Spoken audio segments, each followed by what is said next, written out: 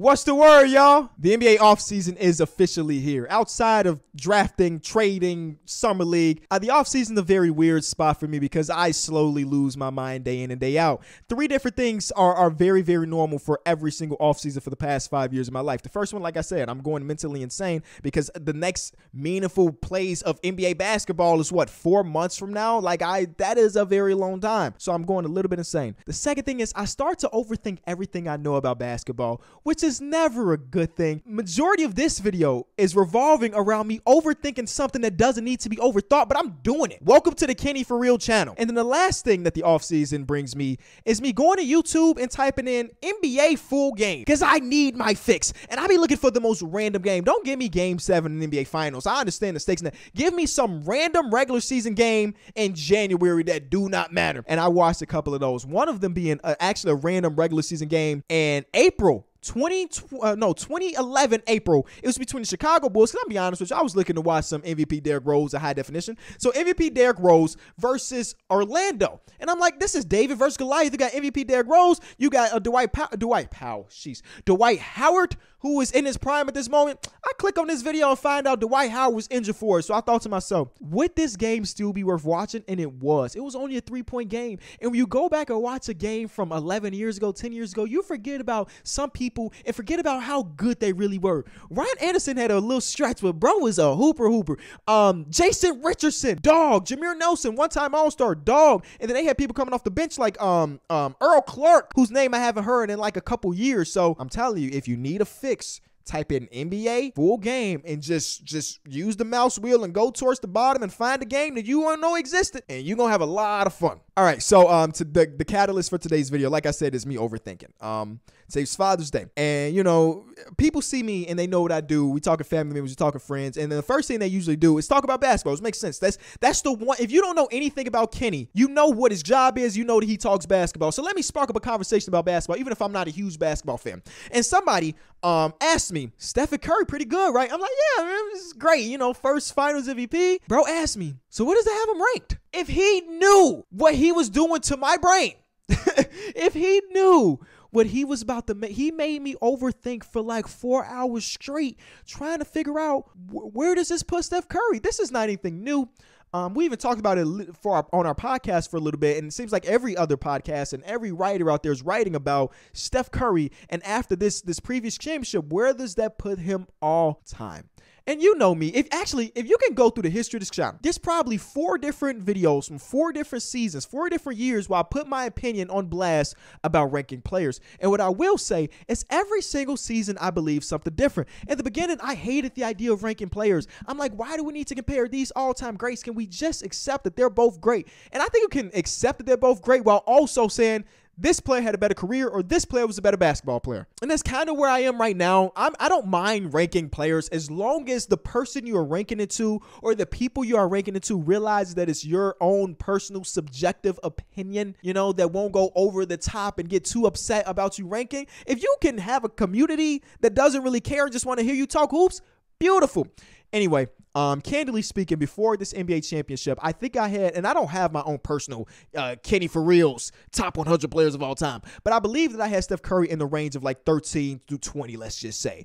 And does this get Steph Curry to a top 10 player of all time is the real question. So bro asked me this at the cookout, and I think to just kind of get away from it so I can think, I said, hey, he's top 10 now without even really thinking about it. My initial reaction was Steph Curry is a top 10 player of all time. And nobody can argue. I mean, you can argue that he's not, but you can't say that I'm completely bugging. You can't say that I'm living on Mars or something because the resume speaks for itself. We have 4 championships, two unanimous MVPs, a finals MVP, and the all-time greatest shooter in the history of basketball. A guy that has changed the way the game is being played currently and for the future. That sounds like somebody that's top 10. It's not that easy to say he is top 10 because, well, somebody has to fall out. And the real question is, who do you put Steph Curry against to drop them out if you're putting Steph Curry in? And then when I start thinking about that made me think even more. And this is the number one thing in my list. Or not list. I made notes, ladies and gentlemen. I was at the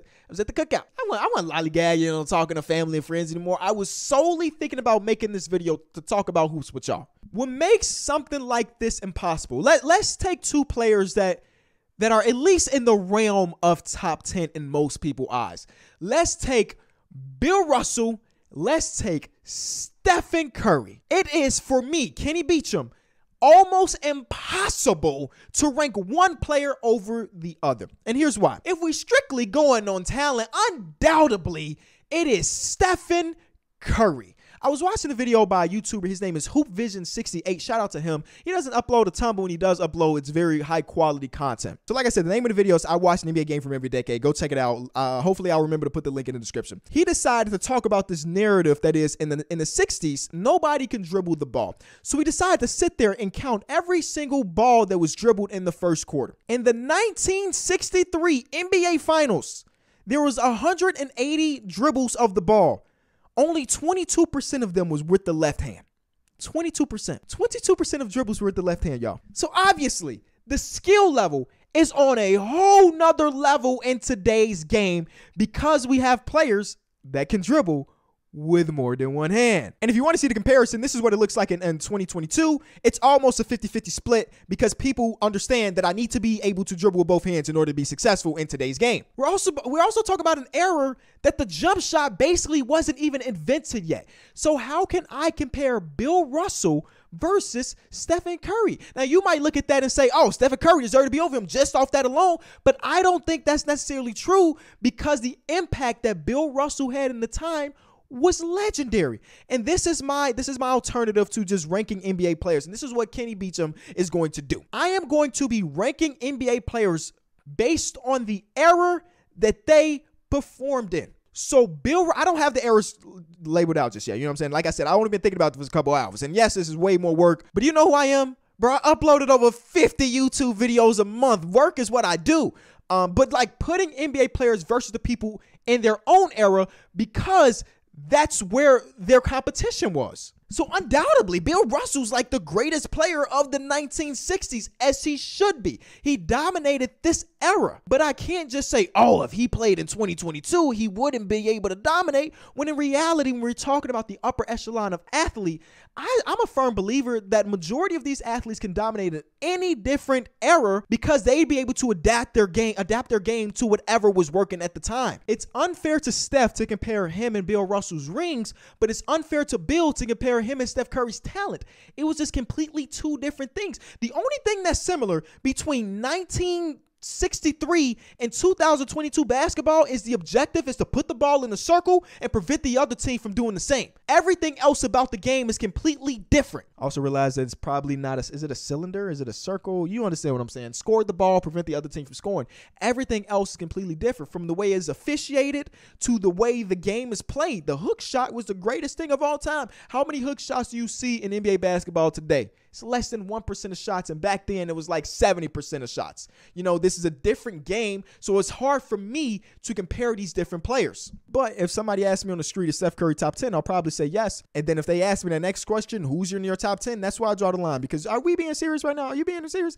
Either way, that's just the only thing that's been on my mind right now. And I guess the next part of this is trying to figure out what errors are. How do we determine an error? Are errors, damn, that's going to be so hard to say because we have errors. Are errors decided by the style of play? I think style of play might be the easiest way to determine an error. You got the jump shot era is what we would currently be in with Steph Curry dominating. The previous era, can't even say the mid-range era because 90s kind of see that as well. Or should it be labeled by who is dominating in that era? You know what I'm saying? Should it be the Bill Russell era? Should it be the Michael Jordan era? You know what I'm saying? Should it just be named after whoever the top dog was of that time? What do we cut it off when that player is no longer number one? I don't know. Again, I'm overthinking all of these things. And yes, one thing that did come into my mind, can a person rank across multiple eras?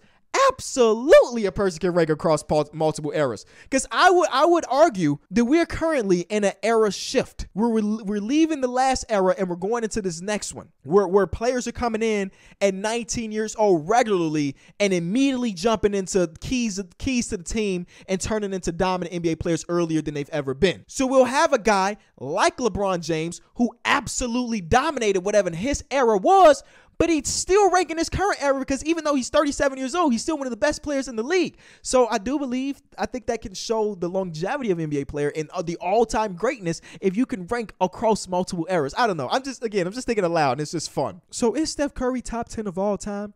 Sure. Yeah. So be it. You know what I'm saying? I'll go with a yes on that. Who you knocking out? Don't ask me, my boy. You ask me my top 10, I'm giving you 15 different names because that's my pool. But I do believe that ranking across eras would be super fun, even just for a project for me. I'm not trying to convince you to do the same thing. Again, this is just me talking. But I think that's something I might do. I won't go all the way back to the 60s, though. I'm going to take someone else's word on who was dominating the 60s and say, you did it. But like once we get to, I don't know, mid 80s until now, I think I could do that research. But let me know what you think about all these things, man. Where do you personally rank Steph Curry if it is that easy for you? How do you compare him to Bill Russell? What if you do have one list and you're confident in your list? How did you compare Bill to Steph Curry or Steph Curry to Wilt Chamberlain? That's another player that was dominating and that was way early on. And actually, Wilt Chamberlain got better counting stats than Bill, even though he ain't got the same amount of rings. So how do you personally compare the current era NBA players versus the previous eras? And is it that easy? And why is it so easy? I'll see you tomorrow.